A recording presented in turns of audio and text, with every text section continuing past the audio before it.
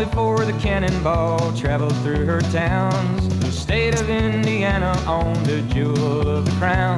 The train they called the Monon, the stories they still tell. The cavemen and the tigers playing for her bell. It rode like a masthead on engine 99. Crawfordsville to Greencastle and further down the line. The cavemen came from Wabash and the tigers from DePauw. Since 1890 they have played the last game every fall.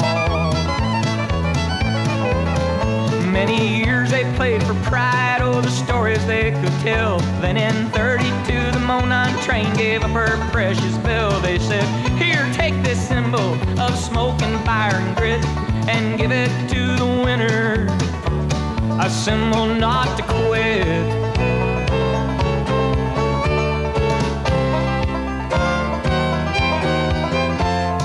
Ring the bell for Wabash, ring for old DePauw. Ring the bell for victory in the last game of the fall.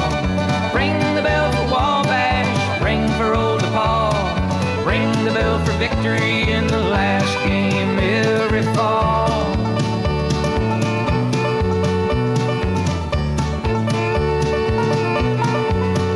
Suddenly the boys of autumn had a fire in their eyes. Blood and spit, but never quit fighting for the prize. The medal to the victor, the symbol to the school. Wabash and DePauw became a yearly duel. Ring the bell for Wabash, ring for old DePauw. Ring the bell for victory in the last game every fall. Ring the bell for Wabash, ring for old DePauw. Ring the bell for victory in the last game every fall.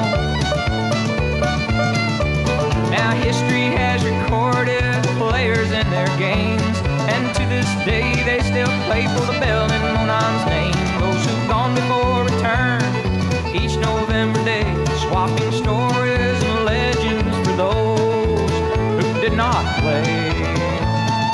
Ring the bell for Wabash, ring for old DePauw. Ring the bell for victory in the last game every fall. Ring the bell for Wabash, ring for old DePauw. Ring the bell for victory in